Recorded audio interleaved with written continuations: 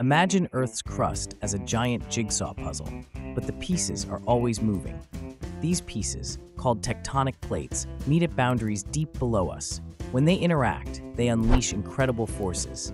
This is where earthquakes rumble and volcanoes erupt, making plate boundaries the planet's most dramatic stage for natural disasters and geological change.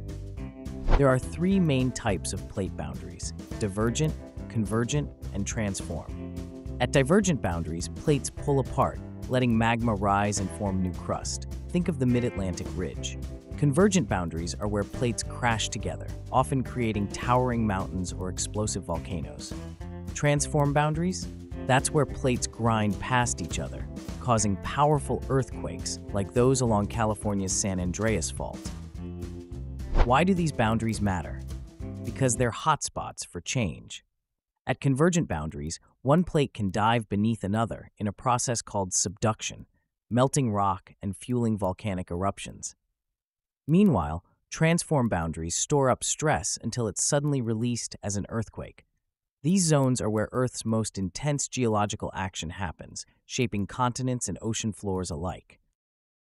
Next time you hear about a major earthquake or a volcanic eruption, remember, it's all about plate boundaries. These invisible lines beneath our feet are constantly shifting, building mountains, splitting continents, and sometimes unleashing chaos. Earth's restless plates are the ultimate architects of our dynamic planet, making every tremor and eruption part of a much bigger story.